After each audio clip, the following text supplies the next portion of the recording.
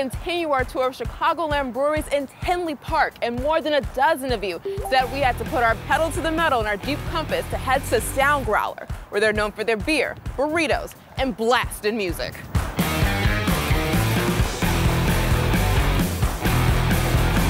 Okay, Larry, when you come in here, the first thing you hear, the music. There's no other brewery around here that plays the music that we do. How much does that music influence the food, the beer? A lot of the beers that we brew here have a lot to do with it. You'll find some other descriptions in our beers that are basically influenced from doom metal. So every day we come in here to work, it's like, it doesn't get any cooler than this.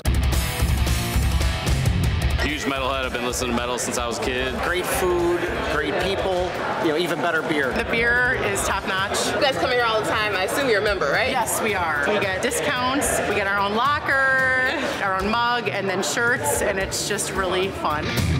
So what are we making today? Our California burrito. It's a hit here. Everybody loves it. They're all family recipes. All go back to Guadalajara, Mexico. So maybe I'll learn a thing or two about not only making burritos, but metal music as well.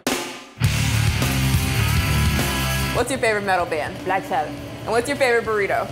California burrito. All right, well, I'm cooking with the right girl. Yes, you are. So where do we start? We're gonna start putting down the fries. We're gonna drop some steak. Okay, so what's in the steak right here? Onion, salt, and that's it. It's not a secret. No secrets here. No, everything that we cook here is coming from my mom, my own recipes, and a little dash of me. A little dash of Jackie. Yeah. You're gonna put mozzarella cheese on top of the steak. I don't think we need anything else. Can I just have cheese and steak? Well, we're gonna get the tortilla, grab our fries, and let's gonna flip the tortilla. Grab all this meat. Ooh. Why do you think Lauren can't do this? Come on! Why do you think Mexican food pairs so well with beer? I believe that when you make something that you put your heart on it, nothing can be wrong. Jackie with the jewels over here. I love it. Go crazy with the sour cream. We don't want a dry burrito.